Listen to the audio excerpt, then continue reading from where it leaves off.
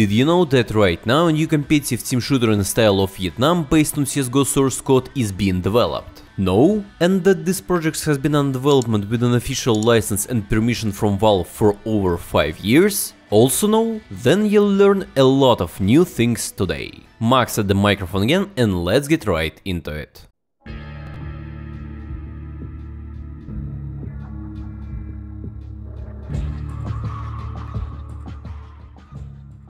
Almost all extremely popular multiplayer genres were originally created as modifications based on popular games. The first concepts of MOBAs came from the custom map for the second StarCraft and were polished to perfection in Defense of the Ancients or Dota for the third Warcraft. Battle Royales grew out of a mix of Minecraft servers based on the Hunger Game movie and follow-up iterations like PUBG for the second Arma. Competitive shooters of course are based on Counter-Strike, which was also a mod for the first Half-Life. And all sorts of auto-battlers grew out of custom auto-chess game mod for Dota, which itself was originally just a mod. So it's literally a loop, where games are used to create mods that grow into full-fledged games, that are again used to create other mods that also grow into independent games. And today's project is a good example of this concept. It's created based on the source code and the official license of the game, which was originally a mod. The gameplay is based on another Valve game which was also originally just a mod, and it all runs on the CSGO engine. I know it sounds a little confusing, so let's figure it out. Meet Wacky, the team leader of this project.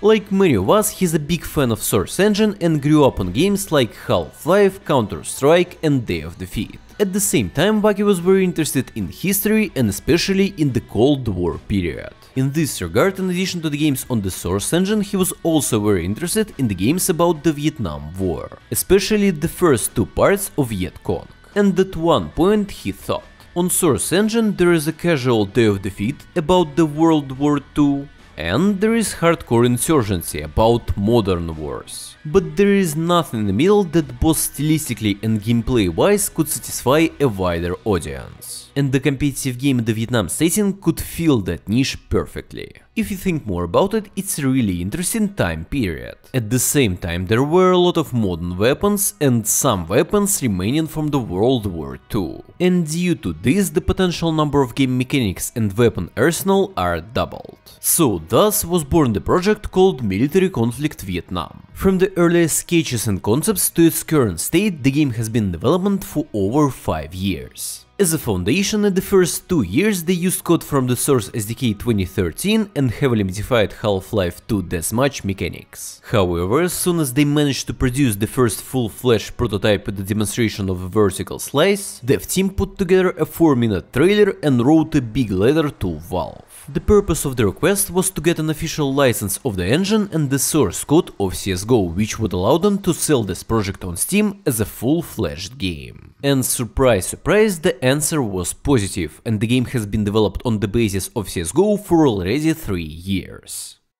Steam Level U – serves for increasing your Steam level and automatic exchanging keys for trading cards and sets. You can recharge your balance any way possible, including bank cards, crypto and even CSGO case and skins. When you buy a level, the site will send you Steam trade with pre-collected sets needed to craft a badge and increase your level. While leveling up, you'll receive various emoticons, backgrounds, discount coupons for games and an increased number of friend slots. If you have extra money left on your balance, you can exchange it for some small games way cheaper than in Steam. And they also have a referral system that allows you to get as much as 3% of sales from the users you invited.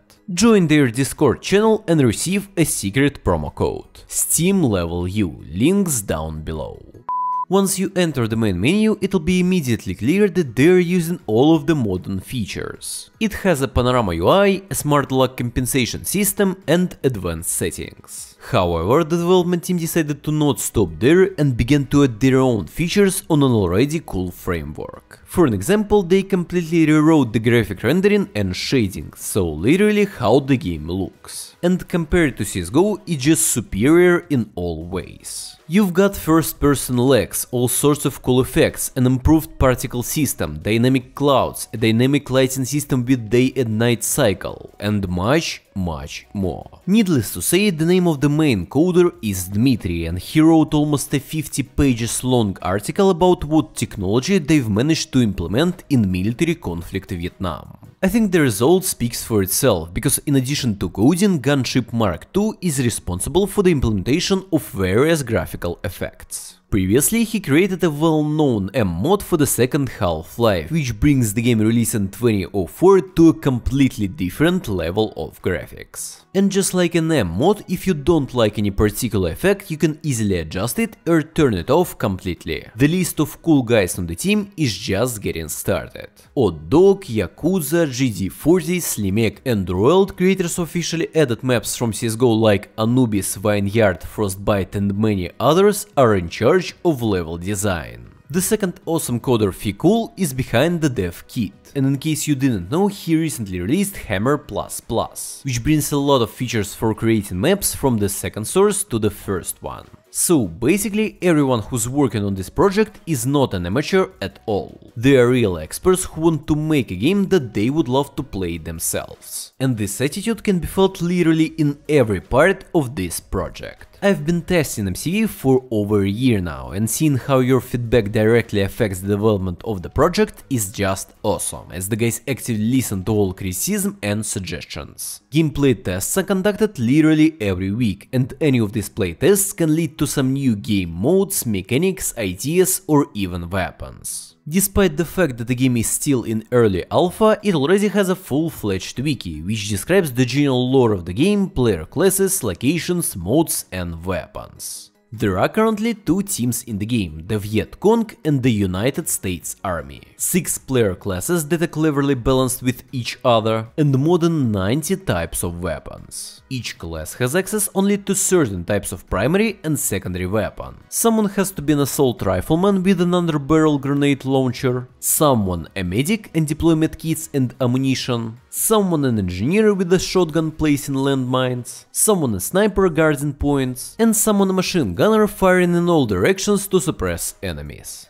However, it's possible to pull off quite unusual tactics by simply dropping or picking up weapons from other classes. It's worth noting that the developers pay close attention to the details of the weapons. Animations and modeling were done by guys who are interested in real prototypes, as all kinds of small parts, actions, grip, reloading and automatic weapon logics were reproduced as closely as possible. In addition to the choice of player classes, you can also customize the appearance of your character, the color of camouflage, headgear and helmet, and facial accessory, and some of them have practical use. For an example, a gas mask will help you to avoid poisoning from gas grenades or smoke. And the smartest stuff to wear in the jungle is forest camouflage. The direction in which CSGO and military conflict Vietnam will be developed are completely different. Creating mods for Counter-Strike is becoming more and more difficult with every year, as the developers are literally cutting off all of the customization in order to maintain the competitive part of the game. When MCV as a project grew literally in the hands of the mod makers, and the first public release will include full support for the workshop. And by workshop support, I don't mean the trimmed tools from CSGO, where you can only upload maps and skins. I'm talking about full-fledged workshop support like in Left 4 Dead 2. Developers understand that most likely not all of the players will enjoy the style of Vietnam, and they are working hard on tools that will allow the community to create their own mods and even full games based on their iteration of the engine. The official servers will work under the SV Pure Protection, basically just the vanilla gameplay from the developers. However, on your own servers you'll be able to easily replace models, textures, types and specs of weapons, create new game modes and much